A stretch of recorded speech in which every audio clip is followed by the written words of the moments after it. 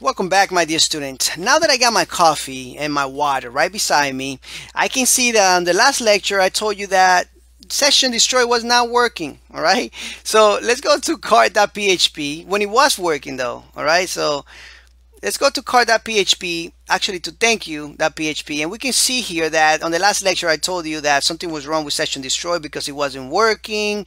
Well, some of you probably looked at the lecture and said, you know why it's working, Edwin? You just for some reason clicked on the add to cart button again, right? So let me just show you real quick what happened. So we got a thank you page right here and the session was destroyed, right? What I did on the last lecture is that I went to here and I click add to cart again, and that's gonna add another item, of course, right?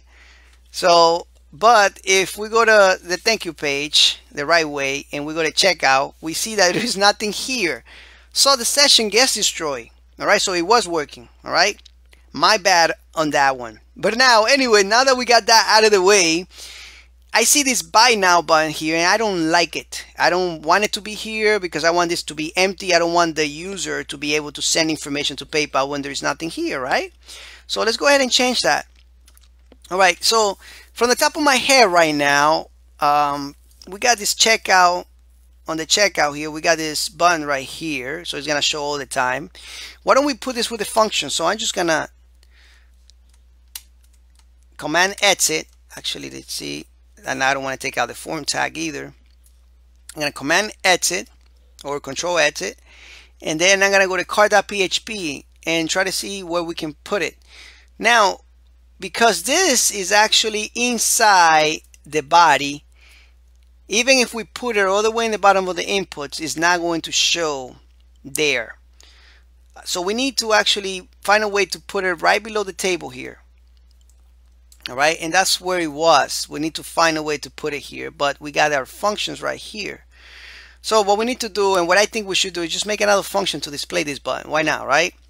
So let's go to cart, and right below here, let's create another function. And you can do this however you want. Maybe you have a better idea than I do. All right, I'm just gonna create another function here just to show you possibilities. I like to do different things, you know, because that way you can get more knowledge out of it. But if I do it, you know, if I do something that everybody does, then you will not learn as much. I would like to do different things. So let's create a function here. What we can do is we could create a variable and say PayPal button, and then assign a heterodoc to this and say delimiter. Make sure that the next delimiter is right here at the end, and semicolon. That's it. And now we can paste that button in there. All right, it's a lot easier than echoing everything and changing the quotes, right? All right, perfect. So what we need to do is actually return this back, this variable here, so that way we can echo it somewhere else. We can echo this function. Now here we got a couple options here. We can check to see if we have any items, total, whatever, and then we can display the button depending on that condition. So that's exactly what I'm going to do. I'm actually going to test to see if the session item quantity is set, because I know if it's set, something is there. All right, so we can just grab the here and do a condition here. If it's set, we can say session and item quantity. If it's set, then we can display the button. If it's not set, we don't want nothing to do with that, right? And there we go. There we go. That's it. Perfect. So now all we got to do is take this name of the function, go to checkout, and do some PHP tags and echo, because you are returning a value, right? Beautiful. So now if I come here and I click enter, it's making me look really bad. All right, show here, let's go to cart, checkout.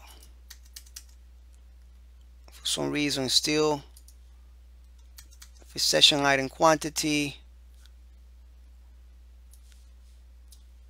All right, let's see.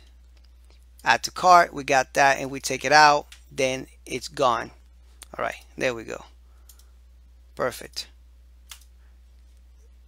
All right, so we don't have anything, it's not going to display anything. All right, so that's the way we can take care of that. And of course, we can also test out one more time the thank you page, make sure that that's working correctly. We're going to check out, nothing is there either. Beautiful. All right, I think we did a pretty good job on this, and we're going to continue building our e-commerce site, and I'll see you in the next lecture. Thank you.